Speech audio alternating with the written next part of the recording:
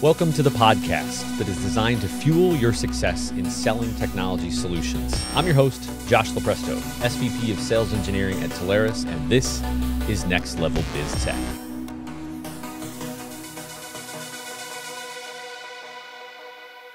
Hey everybody, welcome back. I'm your host, Josh Lopresto. Today, I'm joined with the world's most interesting man, Jeff Hathcote. Jeff Hathcote, Telarus Security Architect. Jeff, welcome back to the show, my friend. Thank you, sir. Glad to be here. Jeff, today we're talking about security. We're talking about a security operations center, a SOC, and making a bold claim as to why it's a really bad idea to run one on my own. Before we get to that, I want to talk a little bit about, for anybody that didn't tune in to season one, your background. How did you get here? Give us a quick summary on that, and then we'll get started. I was the kid, Josh, that was the geek back before there were such things as geeks. I actually had an old Radio Shack TRS 80 Model 3. If you're still too young to remember those. What's Radio Shack? Yeah, exactly. That was a very cool computer, and I even had a dot matrix printer attached to it. So I got very interested in that. Just kind of learned on my own, learned how to, write things in BASIC. Actually, did a little machine code as well, and it was fascinating to me. And this was about the time that the original War Games movie came out. So I saw that and I went, "Oh yeah, that's what I want to do." Never went that direction. But in college, I was always interested in this new technology that was coming around. The only curriculum that my particular university had was called mathematical computing, which did not interest me in the least, even though I did take some programming classes. I just tinkered. I was a tinkerer. I would take things apart, put them back together, figure out how they work. And that led me to, this just career of exploration. I worked in law enforcement. I actually worked in the prison system. I worked my way through college in the Louisiana State Department of Corrections, which allowed me to enhance my technical skills because I ran the commissary where inmates bought things. This is going to be a whole nother podcast, but go ahead. Yeah, they bought their cigarettes and their ice cream and things of that nature. But I was one of the few organizations that had a computer. And I found out quickly that I was attached to the entire Department of Public Safety for the state of Louisiana, which allowed me to look at and print driving records, things of that nature. And I found some holes, and I was able to report those up, and we'd get them fixed. And that just got me interested in the security aspect. Moved on, went to work for the federal government in the same capacity with the Federal Bureau of Prisons, and was actually one of the first, or the charter member really, of the group that built, at the time was called Computer Services, which is now obviously IT. But I was part of that initial group that built the policies and procedures and created a division within a government bureau. Security was always a big part of that, right? There was IT. I was an applications developer, software guy. I was a network engineer. But the security piece was always what interested me. When I left government service a few years ago, I just jumped right back into the security aspects of IT. I've been an IT director. I've run large organizations, small organizations, in the security realm, in the IT realm, multiple industries. But security has always been a strong part of what I do. It interests me because I don't like bad guys. And I don't view these cyber criminals any different than the guy that robs the bank or jacks your car or breaks into your house. They're the same mindset, the criminals. And maybe it's just been ingrained in me since that early part of my career where I just have a protective nature, and I like to help people protect themselves against these bad guys. So the passion evolved. I got a phone call from Telarus once upon a time, and it sounded like an awesome opportunity to be able to share my experience. And whenever I say experience, it's not because I'm the smartest guy in the room. I've always said, you've heard this, Josh, if I'm the smartest guy in the room, I'm in the wrong room, right? but it gives me the opportunity to share my passion and to collaborate with folks that are facing a lot of the same problems that I faced in the past, and use the benefit of the mistakes that I've made and the lessons that I've learned to keep them from making those same mistakes. Being able to keep up with technology in the realm of cybersecurity, what these bad guys are doing, how they're doing it, what our countermeasures are, what the new tech that the good guys are coming out with to affect what the bad guys are. And I think it helps that I spent so much time around the criminal Mm-hmm. aspect of the population that it allows me to think like a bad guy. And if you can think like a bad guy, you can stop them. So in a roundabout way, that's how I wound up on this podcast. I was in prison, now I'm here. So But hey, let the record show. While we did go to college at different times, I did go to Radio Shack to buy resistors in college to finish my Radio project. Shack So was everybody I'm else was not hanging that out young. well, everybody was hanging out at the cool places, and Jeff was at Radio Shack Yeah. talking to the guy, going, "Hey, you got any new breadboards I can look at?" So, Yes, breadboards. All right. It's good. And look, I think that's what's great too, that to prop you up for a second, I think you've done a great job with the partners really saying, "Hey, I've been here before. I've done this. I know what to expect. Pull me into this. Put me in.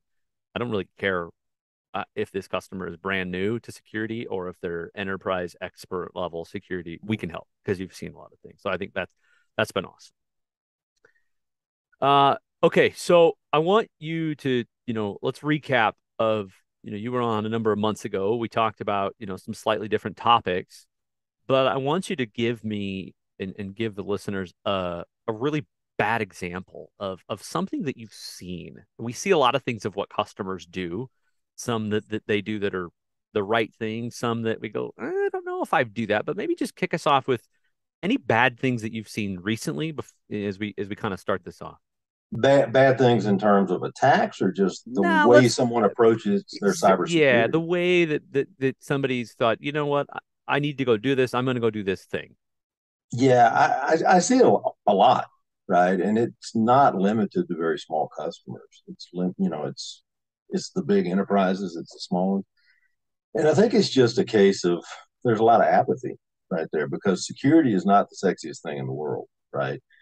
Security does not make you money. Security is not something that you market, right? That's not your widget that you're trying to sell.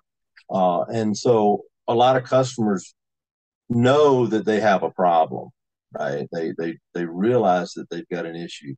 It could be a new, or it doesn't have to be new, but a CIO or a CISO that comes into an organization that inherits an organization and infrastructure where they're just not sure what's out there, but they know there's probably bad stuff. There's probably a bad actor sitting somewhere in their infrastructure. But a lot of times they get paralyzed, and then they have to rely on the team that they've inherited as well to tell them what needs to be done. And a lot of times there's some pet projects that pop out because, as geeks, and I'm a geek, so I can say that word, I own it. There's a lot of cool toys that we could get that we weren't able to get before. The old boss said no, maybe the new boss will say yes. And so they're very focused on product, new software, new tools. And that causes the new leader to just kind of be paralyzed, and you're getting all this noise from various places. And you got to stop and say, I got to discover where I am, right? And I've had so many people tell me that I know we've got problems, um, but I'm just not comfortable in this role yet to go to my boss, to go to the CFO or go to the board and ask for money to do this because I'm new to the role. I had that conversation with someone yesterday that was just I I know we've got to do something. I don't think now's the time. I think we're going to wait probably until first quarter before we really look at it. Well, that's what the bad guy's waiting on. That's what the bad guy's counting on. Is you're just going to maintain a status quo, and even worse, a status quo that is not good. You have no you have no ability to identify. You have no identity, no way to protect the things because you don't know what they are. Obviously, you can't detect and respond and recover because you have no idea what's going on. And you notice I use those five functions of a framework. right? And those are gonna follow me everywhere I go. Every conversation I have with you is going to implement those things. So in a roundabout way, it's not necessarily apathy, but it's almost like paralysis. Yeah. Oh my gosh, I've got so much going on. I don't know where to start. I don't know, so I'm going to do nothing. I think I think that's what we've realized. To your point, we've realized that we get pulled into these situations and we don't want to be pushy, right? We don't want to be that pushy salesperson. But what I'm finding, and I think what we're all getting more confident in with security is we have to drill or double down and let them, you don't want to do that. Like, yes, I would love it if you buy some things. That's great. I'm not that's going to happen no matter what. But if you don't do anything, you have to realize the repercussions of not doing something, right? So yeah, great point. Well, look back, at the situation with Uber that happened a few years ago, and there was a compromise. The CISO tried to hide that, and look what happened to him. Yeah. Went to jail, right? So it's not just protecting the reputation of you and your team and maybe your company. There's some personal ramifications that can come into play if you don't accept that you need to do something and then do something with it. So All right, so let's talk SOC, Security Operations Center. So we've talked about a lot of tools. We've talked about, there's a lot of layers. We've talked about framework, but let's break down, educate everybody on really what is a SOC? What does it solve? What does it encompass? So and again, and I love it because I'm starting to have this conversation more and more. I typically have it at least once a day, but now it's become more and more because people are starting to realize that we don't have the resources. There's not an organization out there. You're a Fortune 50 or you're a three-man shop. We don't have the resources to staff for specifically security, to watch for security events that are taking place in our environment.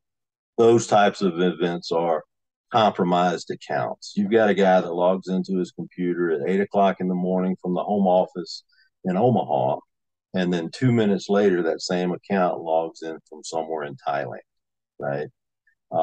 If you don't have somebody watching that, you're not going to know that it happened. And then the account from Thailand starts traversing your network and wreaking havoc in your infrastructure.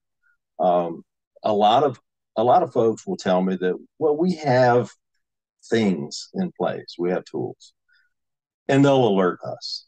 Well, alert fatigue is real, and the bad guys typically don't. And I think you heard me say this before. They're not going to operate Monday through Friday, 8 to 5.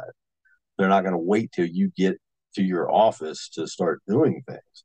It's going to be the 2 o'clock in the morning on a Saturday or Sunday morning, uh, where your phone's on the charger or whatever. Mm-hmm. So with that, we really need to have a team, not just a person or not just an electronic device like a phone or whatever, watching that infrastructure 24 hours a day, 7 days a week, all year long, weekends and holidays included. And that is something that if you try to build on your own, and I'm not telling you not to do it, if you want to do it, you knock yourself out and then call me in about 6 months and I'll help you unwind it and get a real solution. Not being snarky, just that's the way it is because I've tried to do it before as well. But you have to figure if you want to build a round the clock security operations center in order to get qualified and trained people that can understand what a security event is, can understand what a log, how to read a log, how to implement a SIM, security incident and events manager solution, log aggregator, understand what various alerts and alarms mean within various systems.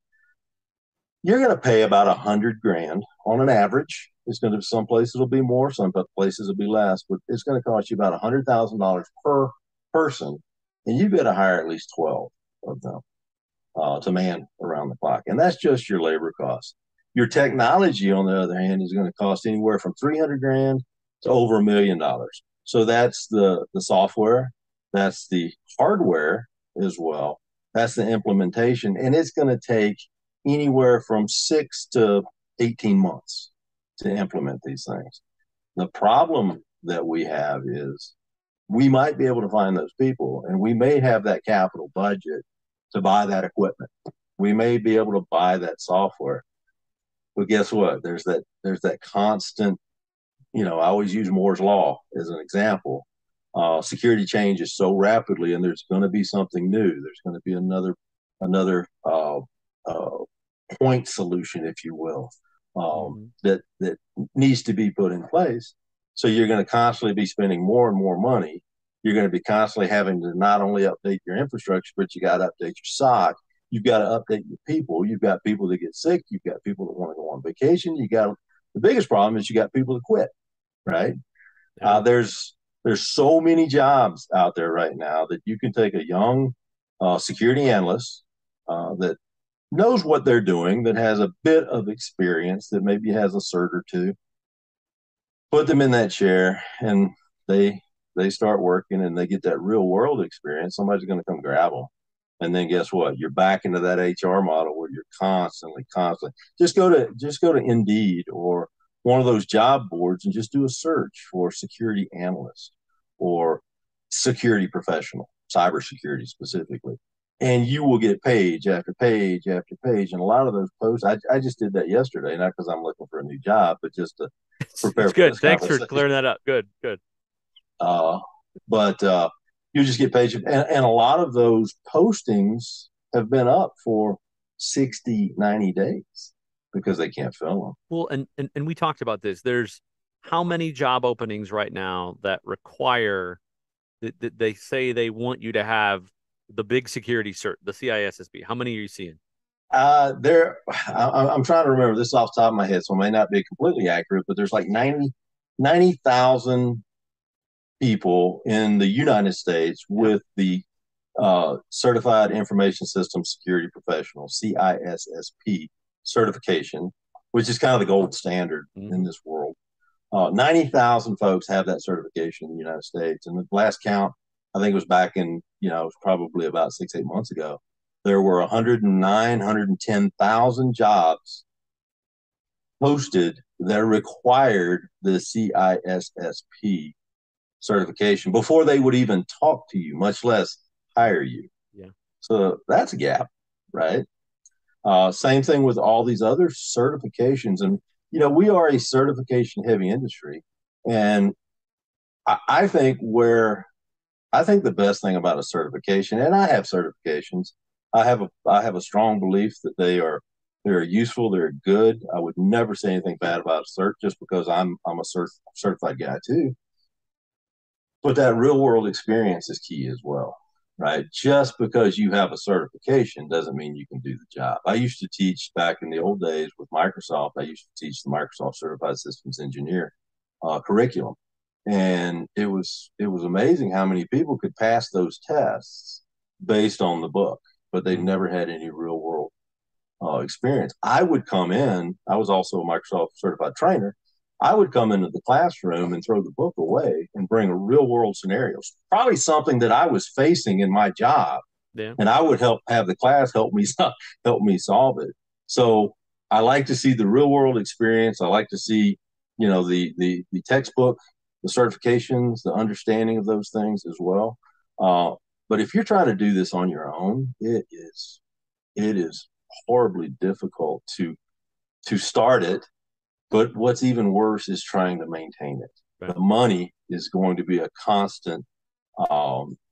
It's just a constant thing. You're going to have to continually go to your money people and say, "I need another check. Yeah. I need another. We've got to upgrade and that, this." Yeah, and to bring this home, this point, we're not at a spot economically right now where going to the well for non-revenue producing needs, you're not seeing that in the tech sector, right? It's not the time right now. So companies, to this point, let's leverage the vendors that have achieved economy of scale, that have the stable expertise, that have the certifications, and to your point, the real world experience. So absolutely, right? Bring up some really good points. Well, and we have a lot of folks within our portfolio, as you know, that have they have a pipeline to educational facilities. So they're working with colleges, universities that have cybersecurity programs, that are allowing them to be interns. So they're getting their book learning, if you will, the formal education, but they're also getting the real world by serving as interns when they graduate. A great many of them are going to work for these organizations in their SOCs, working up from tier 1 to tier 3 to, SOC leads and managers and so forth, and traversing through the cybersecurity world. And there are so many different avenues you can take in that cybersecurity world. There's policies and procedures and frameworks and all. And then there's the technical aspect, the penetration testers, that sort of thing. So I want to skip to, we've talked about what Telarus does, right? What we do with our resources, what you're out there doing, being very tactical and strategic, but tactically in these deals, helping partners, doing discoveries, helping the customer figure out what the real problem is and where they really need to spend their time versus where they think they need to spend their time. I thought it was interesting yesterday. I did a webinar yesterday with Microsoft and some of their security engineering team. And, it was about stats about where we're at and sad stats about where we're at with the state of some of the adoption of the security technology. And I thought it's interesting. They have a good glimpse on it where, from a Microsoft perspective, roughly 25 to 30% of their users, anybody using Microsoft tools, Office 365, has adopted MFA. And I thought that was fascinating to me to go right now after one of the easiest things that is out there to adopt. And now they're setting that, but also shifting towards the new tool sets, the Microsoft Entra, these things that are really getting to the root of it is identity, right? Identity and trust and governance. And I think that's important. But you and I were talking before this, going back to the basics, MFA, right? Simple multi-factor. Why are we at 25% adoption? I've got my theories, right? And this is not based in anything scientific, I don't think, but just, again, real world experience and real world implementation of multi-factor authentication, mobile device management, anything where you're affecting a user experience. There is I think it's a fear that IT has that, well, I'm going to make you respond to a push message or an SMS message or a phone call in order for you to log in and do your job, right? And the argument back from the field or from the user community is, you're making it hard for me to do my job. You're getting in the way of productivity. And so a lot of folks are backing up saying, yeah, I'm sorry, I'll turn that off for you. And a lot of times it starts with, we're just going to implement multi-factor authentication across the board. Everybody has to use it. And then they start getting that pushback and they onesie twosie it. And so now, well, you're the COO of the organization and you're the boss, so I don't want you to have to do it. So I'm going to turn it off for you. Well, then the next C-suite meeting, the CFO, the CEO, and CIO say the same things, right? Before you know it, you've got this mix of some people have to have it, some people don't. My argument has always been, and if you don't have someone looking out for you at the C-suite or the board level, then you need to get that. But my response has always been, security is not a hindrance to productivity.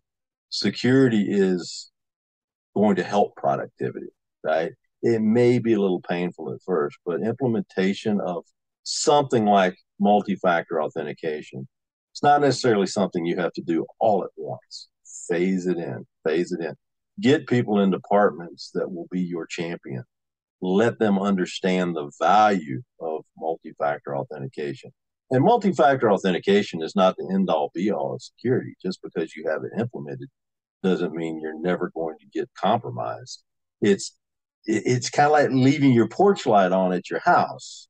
That's not going to stop someone from breaking in, but it's probably going to make them pause and look at the other house that doesn't have the porch light on, right? So I think it's a fear. Back to your original question, I think it's just, we don't like people barking at us because we're making their lives a little harder. Yeah, yeah. Procrastination is great. Yep. Some people are really good at it. So let's encourage people to get MFA, and also tonight, make sure your porch lights are on. Great point. Yep. Yeah, you got to tie the two together, right? Yes, yes, absolutely. I have mine automated on a cycle, so I do I'm too. I'm lazy. I have So cameras and porch lights, so oh, you know it's. I mhm. have I have what you call a zero trust house. Yep, So yeah, I know. You won't let me in. I tried to come over. I'm like, I know. No. Okay. So we talked about what Telarus is doing.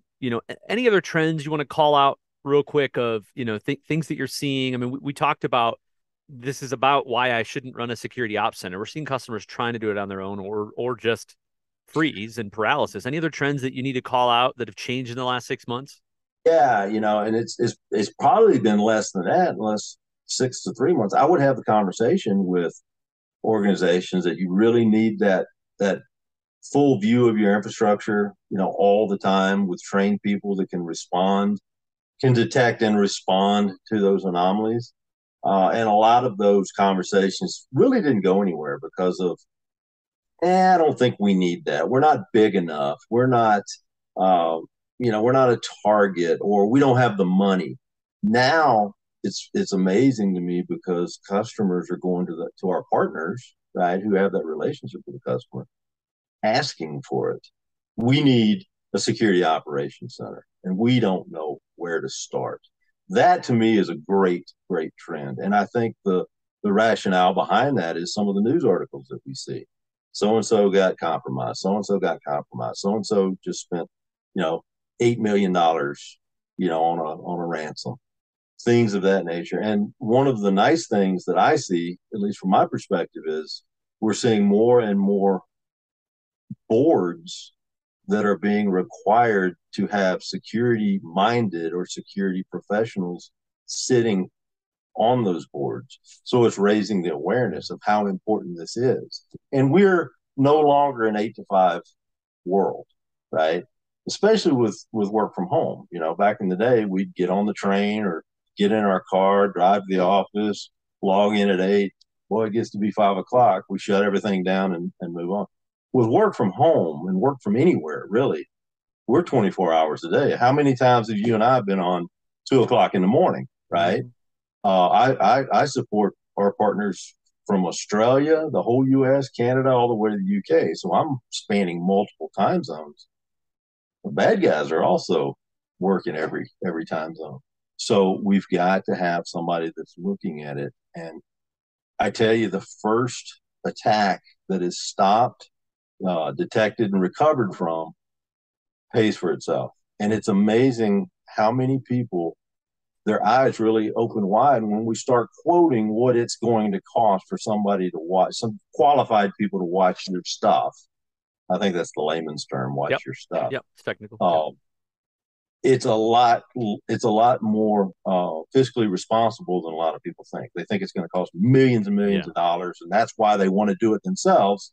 But when the rubber meets the road, it's like that's about the cost of a full-time employee per Yeah. year, Yeah. and it's kind of a no-brainer, really. Yeah. So Good point. I want to call out one other trend too. We looked at what was happening 3 to 6 months ago, and we're helping the partners figure out how to crack into these deals with customers with some of the questions that we give them. Now it seems like, to your point, with what you've talked about, the security staffing, the great resignation, all of these things that have transpired in the last 12 plus months, the other piece of this that we've seen come out is before where we were teaching people it's important to talk to your customers about a SOC, about SIM and log management. Now it seems like we're seeing, hey, I bought Splunk or I bought QRadar or I bought, whatever, but I don't have the people to manage it anymore, or I'm not comfortable that it's being managed appropriately. So we're a definite trend that I want partners to pay attention to, and you feel free to comment on this. That if the company is a little more mature and has purchased some of those tools, what are the tools that they have? What are the questions that you should ask? Right? Is it effectiveness on the tools? How do we draw those opportunities out if that's what we're helping partners with? yeah, and that's a conversation that happens a lot as well. And I've never seen an organization, I could be wrong, but I've never been a part of or worked with an organization that had Splunk that didn't have an entire department wrapped around it. Right? It's kind of like saying, well, we have finance and HR issues, so we're just going to go buy PeopleSoft Mm-hmm. and let PeopleSoft take it. You know that you can't run PeopleSoft with, a half person. And it's the same thing with a lot of these really, really good tools. And one of the things that Telarus does, I think, very well with our portfolio of providers is you may be that person that came from an organization that had Splunk. You like Splunk. You understand how it works. So you want to implement it in your new role, in your new organization, but you don't have the time, patience, or energy to either train people on it, hire people on it, or whatever, because you're going to have these big holes. We can provide people that will manage that for you, that will provide the SOC, that will manage the Splunks and the Q radars and whatever else there is out there. If you have nothing, we have people that will provide a SIM, a log aggregator, get telemetry from your firewalls, from your Active Directory, from your endpoints, actively manage it for you. So it's not a case of your team or you, if you're the only person that has a security focus, responding to every alert, every alarm that comes along. Because most people, when they try to implement on their own, they turn everything on, right? That's just the way it is. We check every box and we want to know about, well, guess what? When you log in successfully to a Windows computer, I think it creates about 15 or more alerts. Yeah. Josh Lepresto logged in successfully. Josh Lepresto accessed this successfully. Do I care that Josh Lepresto did that? No, not really. So I want to be able to get down to the nuts and bolts of that software and kind of filter those things out. And I only want to know what's real, what's an alarm versus all this alert, and the alert fatigue won't set in. But I've got a whole team of people that are 24/7 that are watching this for me. So I can actually go to a baseball game. I can actually go out to dinner with my wife and not have to, keep grabbing my phone. Yeah. So Good point. Yeah. To your point, give me things like conditional access. Don't tell me when Josh logs in, but get the tool set and configured right and know the mm-hmm, tool enough. Maybe you bought it, but maybe you don't know it. How to do conditional access of mm-hmm, I don't care when Jeff logs in, but I care when Jeff logs in after hours in a different city, or if Jeff logs in somewhere that isn't this, and then right. alert me, manage it, and help me Or with it. from a foreign device, right? Yeah. He's never used that It's not computer before. trusted. Exactly. We talk about trust a lot. Good point. So I want to maybe wrap us up with a 5 minutes or less role play scenario. I want to be the customer.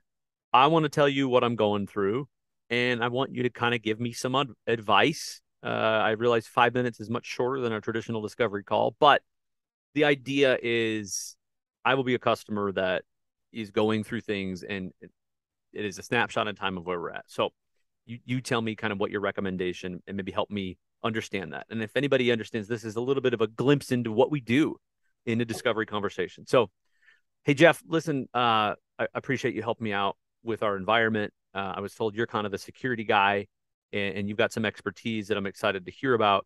Listen, we've got some financial records, we've got some data, we've got an Azure environment. We've made some investment into Palos. We're getting ready to get MFA turned on and some of those things. But I guess the hard part I'm figuring out is I'm not sure where we should be spending our time next. I know we need to do some things. I know there are some vulnerabilities, but I've got to figure out, do I have the right budget? Where should I be spending my time? And I'm just kind of curious from your perspective with what you're seeing out there. Is that the right thing? Do I focus on MFA? Where do I go from here? Let me stop you real quick and just kind of back up a minute, right? Understand first of all that cybersecurity is not a product, right? It's not something you buy as a package. Here's security. Um, think of it. Let's put it into an analogy that pretty much anybody can understand. Let's say you're going to build a house or a building or a shed, whatever.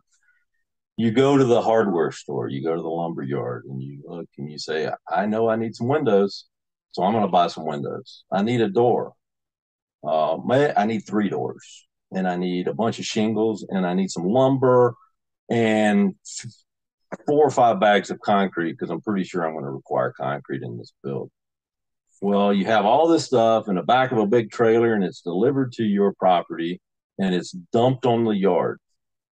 Okay, there's your security. What are you going to do with it?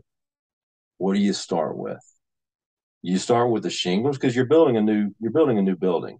You start with the shingles. Do you start with the windows? Probably not, right? The first thing you need to do is have a foundation, right? So understand what that foundation is going to look like. Are you going to have a basement? Is it just going to be a slab?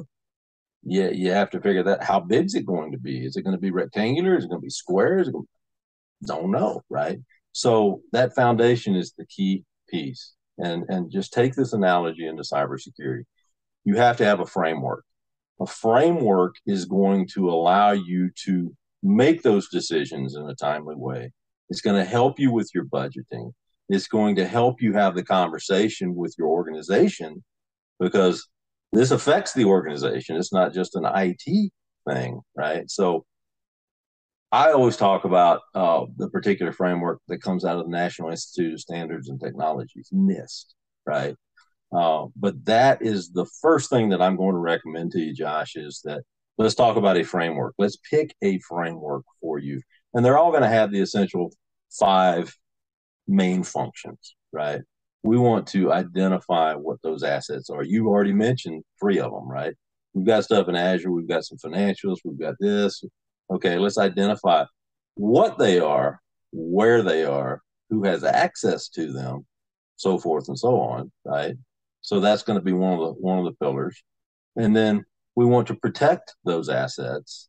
So we want to provide training to users. We want to put some basic protections in place, right? You're buying Palo Altos, great. That's a certain level. Encryption is going to be another way to protect those, things of that nature. So we have identified it and we're protecting it, and then we're going to move down the road a little bit, and we want to be able to detect when there's an anomaly within your infrastructure. Something's just not right. Well, in order to know that something's not right, you have to know what right is first, right? So that's part of this journey, right? We know what normal is. So I'll use H&R Block as an example, right? H&R Block does taxes, but you only see the H&R Block office is open a few months out of the year, right? So probably May through December, they're nothing, right? But January, February, March starts kicking in. Boy, so they know that their activity is going to peak. So that's normal for them. If you've got a standard, you know what your data looks like, you know what your network activity looks like throughout the year, but suddenly it goes crazy and you're getting, all kinds of weird stuff. Are you going to be able to identify that? Are you going to be able to detect it, right? Well, once you do, once it is detected, how do you respond to it? What do you do? Uh, well, unless you can detect it, you're not going to do anything and then recover from it, right? So those are the 5 functions of a framework. Multiple frameworks out there: NIST, SIS 18. I mean, just there's tons of them. Depending upon your industry, we'll recommend the direction to go, and we've got multiple folks that can help you get on the path to the implementation of that framework. But don't go out and just start buying things, right? Because as you start working through your cybersecurity journey to build cyber resilience, understanding that you're going to be compromised, how do you respond to it? How do you recover from it? How quickly can you do all these things? As you go through your journey on cybersecurity journey, you may not need those things, or you may need them at a future point where you need something else, not that. So you're spending money up front that you may not need to over here until you have a plan, right? So now when you're building your house, the first thing you have to do is build the foundation. Next thing you want to do is you want to put up your walls, right? So you're going to need concrete first, lumber second. The last thing you're probably going to need is the asphalt shingles for the roof, the paint for the interior, and the trim, right? So it's just back up, plan it out, and then implement it. And it doesn't have to be a long, drawn out process. Sometimes people say, wow, that's going to take me 5 years to do that. No. We can do that, fairly quickly, but with thought. And the execution is going to be the key to your success. Good. Make sense? I love it. Good. I hope that helps everybody. I love the role play. I think that that's a real situation. That's a real conversation that we regularly have. And then really once we start it off like that, we just decide where we're going to go deeper, who else we got to pull into the conversation, what the subsequent, how the budget aligns, all that good stuff. So great stuff. Well, Jeff, that wraps us up for today, man. I appreciate you coming back on. We might have to have Awesome. you back a third time. Well, I don't know. You have to check with my agent. So, All right, everybody. That wraps us up for this week. Appreciate you coming on, buddy. This is talking about SOC, talking about why you shouldn't set it up on your own. And if you learned anything from today, make sure that you turn your lights on tonight so we keep the bad guys away. gotta have your porch light on. That wraps us up. I'm your host, Josh Lopresto, SVP of Sales Engineering for Telarus, and this is Next Level Biz Tech. Till next time.